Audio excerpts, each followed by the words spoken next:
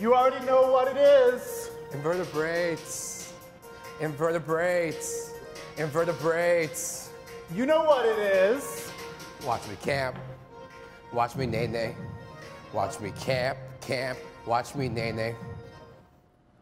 What are you guys doing? Don't you know the acronyms for the invertebrates? No? Last week, when we talked about invertebrates, we talked about porifera. These are your sponges. Cnidaria, your jellyfish. Then we got into lophotrochozoans. We talked about platyhelminthes, your flatworms. Mollusca, these are your snails. And annelida, these are your earthworms. Together, those spelled CAMPP. This week, we're going to be talking about ecdysozoas. First, we'll talk about your nematodes and your arthropods. And then we'll get into deuterostomia, which will be your echinoderms. Together, they will spell NAE. So let's begin by talking about the superphylum Ecdysoans. In the Ecdysoans, there's two phyla, the Nematoda and the Arthropoda. Some characteristics that define the Ecdysoans are they're protostome animals, which means their mouth forms first.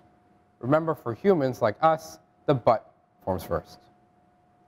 The second characteristic is they shed their exoskeletons in a process called ecdysis, which means molting. This is a characteristic that makes nematodes and arthropods different from the phyla we learned last week, which were annelids, molluscus, and platyhelminthes. So first up are the nematodes. These are your roundworms, which are unsegmented and pseudocoelomate. Recall from last week, pseudocoelomate means that the body cavity is lined with mesoderm on one side and endoderm on the other side.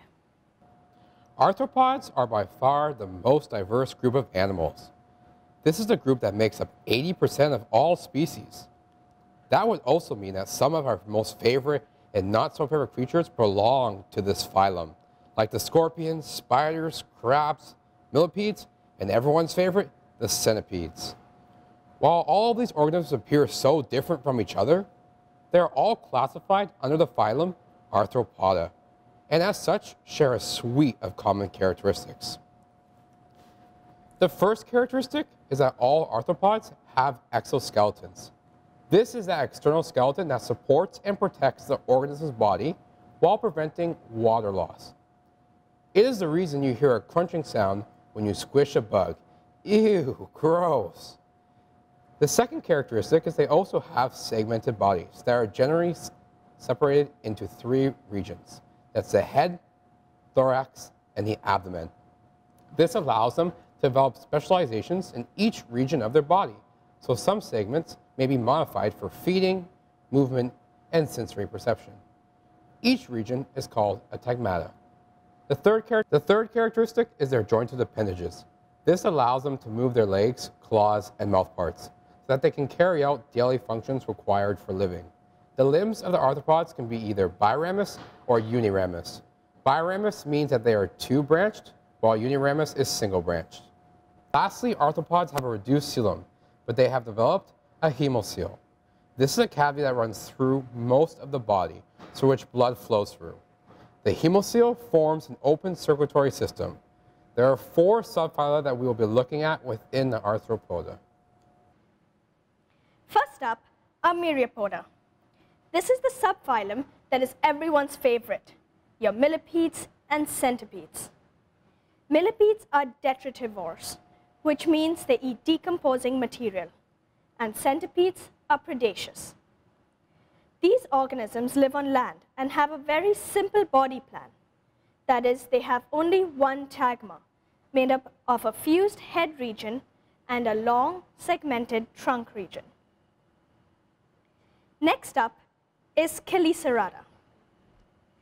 In this subphylum, we have horseshoe crabs and arachnids. Arachnids are your spiders, scorpions, and mites. Arachnids are carnivorous, and many are venomous. Therefore, they have modified mouthparts called chelicerae. It is these modified mouthparts that define the subphylum. The chelicerae are used for feeding, but they are also used in defense and copulation. The body of an arachnid consists of two tegmata. The first is a fused head and thorax region, which we call the cephalothorax, and the second is the abdomen. Next, we have crustacea. In crustacea, we will be looking at the isopods that you looked at in Bio 152, some crabs, and crayfish. Crustacea generally have a cephalothorax. Again, that is the fused head and thorax region, which is generally covered by a carapace. And then they have the abdomen. Some organisms in crustacea are decapods, meaning they have 10 feet. This includes shrimp, lobsters, crayfish, and crabs. This means that they have 5 pairs of walking legs, but the first pair is usually modified into pincers. Out of the 4 arthropod phyla that we are studying today, this is the only subphylum with biramous limbs. Again, that means that they have 2 branches.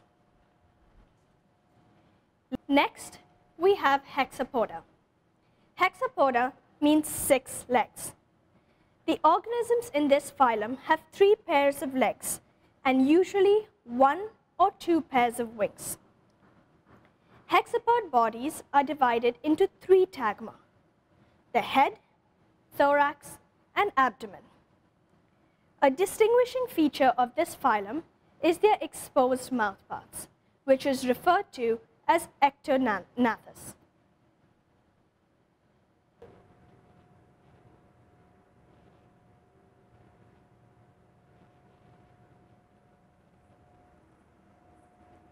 Hey, why are you looking at my butt?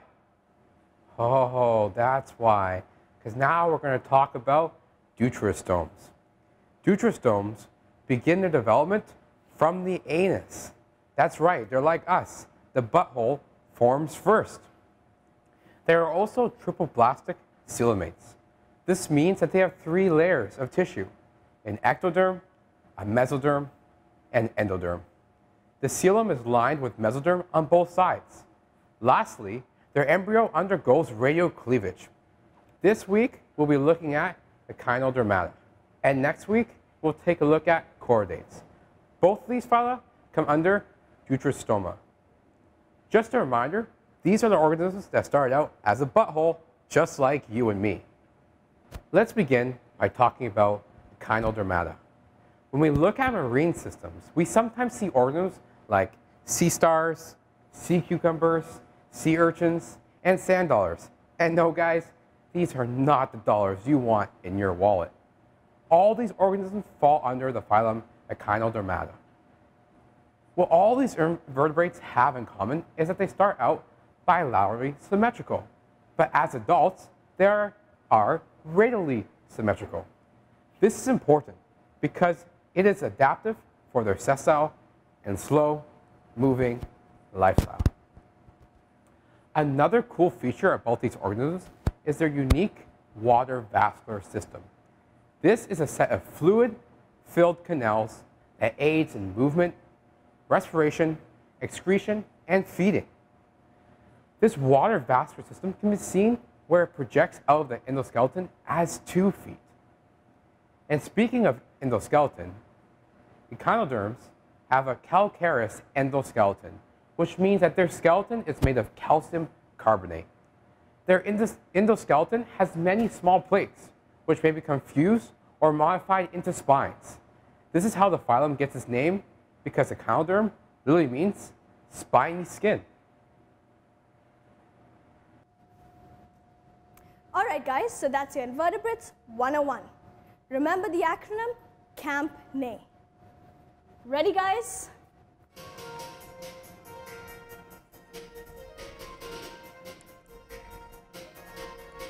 Watch me camp, watch me nay-nay, watch me camp, camp, Watch me, NAE. Watch me camp. Watch me, NAE.